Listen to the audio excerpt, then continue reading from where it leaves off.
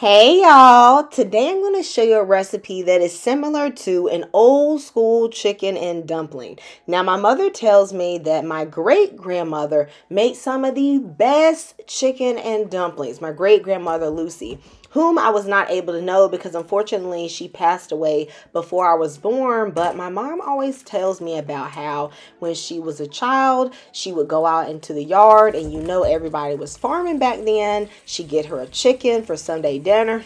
They chop that head off, boil off those feathers, and then make some really fresh chicken and dumplings. Now, of course, I don't have farm fresh chickens, y'all. I live in the suburb, okay? But I'm going to use this organic chicken today instead of that. Now, I can't tell you that this is her recipe because I don't know what it is, but I hope that I'm making her proud. And she's shining on me from heaven right now. So I'm going to take my chicken legs, and I do think that you should use some bone-in chicken, whether it's chicken legs, a whole chicken, or chicken thighs, because that bone is what is going to make the broth taste better. And that is really going to be the base of this dish because it really is so simple. Into the pot, I'm also going to add some onions, some garlic, some fresh herbs, carrot, a little bit of chicken seasoning, and a bit of chicken bouillon. Then I am going to mix everything around, and I'm going to cover this and let it come to a boil. After it begins to simmer, you're going to see some foam come to the top. I like to just skim those off. Some people say it's impurities. I'm going to be honest with you. I don't really know what it is. Y'all tell me, what is this? Okay, but I don't like to see the foam. I like the broth to be kind of clear, and so I'm just going to remove this. I have also done this recipe in the pressure cooker, and I do find that if you do it in the Instant Pot, you don't tend to get this issue. I'm going to let this chicken boil slightly uncovered for about 45 minutes. Now, baby, these are the easiest dumplings out here. All right, I have 2 cups of flour, a little bit of baking flour, and a pinch of salt. It's about a teaspoon of baking powder, and then I'm going in with some butter flavored Crisco. Now, honey, I'm going to tell you the truth. I did not measure this. Baby, I just went in and I got me a big old spoonful. I'm going to say that this is probably about 1.5 tablespoons. Then I started off by putting in 1/4 cup of milk. You could also use buttermilk. Now, I left the other 1/4 cup of milk to the side because I want to slowly add it in just in case I don't need it. When I started, put my back into mixing this dough, I realized it was a little bit too dry. So I went in with another 1/4 cup of milk. In total, I used 1/2 cup of milk. Please let me know in the comments if you are a fan of the rolled out dumplings or the drop biscuit dumplings. I'll tell you that all day I am a drop biscuit dumpling girl. However, I had someone email me and ask me to show them how I do the rolled out dumplings. So that's why I'm doing that for you all today. All right, now my dough has just come together, and I'm going to treat this like biscuits, okay? We ain't making bread. You just want to get this together until the pieces are not totally falling apart. So you don't need to knead it, honey. Just put it together just a little bit. You just want to bring the congregation together, if you hear what I'm saying. Amen.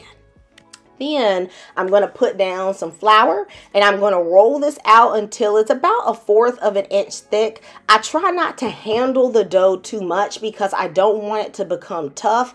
Actually, after I put the dough together, there are times where I will just let the dough sit for about 10 minutes covered. And I feel like that makes the dumplings even more tender, which you can do as well. Once I have everything rolled out, I am then going to cut a crisscross type pattern. I was looking for like a diamond type shape. Why? I don't know. I just thought it was going to look cute. You can do any shape you want, honey. Okay? You can do squares. You can do rectangles. You honestly can do strips if you like. You just want to make sure that you cut them out, and you want them to be at least relatively even so that they're cooking at a very similar rate. Now, if you've enjoyed this video so far, please make sure you give your girl a thumbs up and leave your video request down in the comments because you just might see your request on this screen, baby. All right, now as you can see, I have this little diamond pattern going, and at this point, my chicken is tender. Now, you can use a colander to drain everything, but I didn't really have a lot going on in this pot, so I just went in with my tongs and I picked everything out. But of course, if you're doing a bigger pot, straining it would probably be the best thing.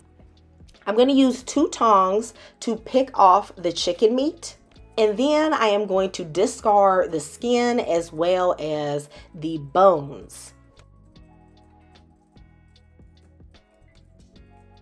To add a bit more richness, I'm going to go in with about 1.5 tablespoons of butter. Okay, baby, you know what would the South be without some butter.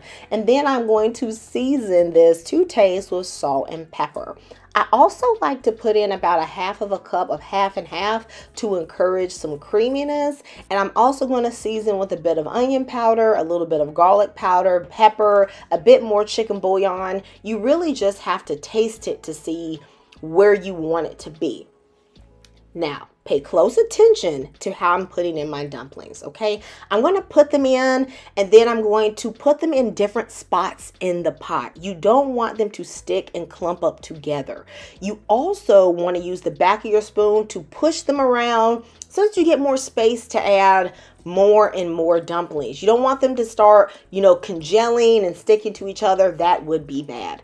Once you have them all added, I'm going to allow this to simmer for about 10 minutes or so. And I also put in a teaspoon of cornstarch as well as a can of cream of chicken just to make the mixture a little bit more like a gravy. That's the way that I like my dumplings. Let it simmer for about 5 more minutes and baby, you have a delicious pot of chicken and dumplings. Let me know if you guys are going to make it. Do you think I made my grandmother proud? Let me know in the comments. I love you all and God bless.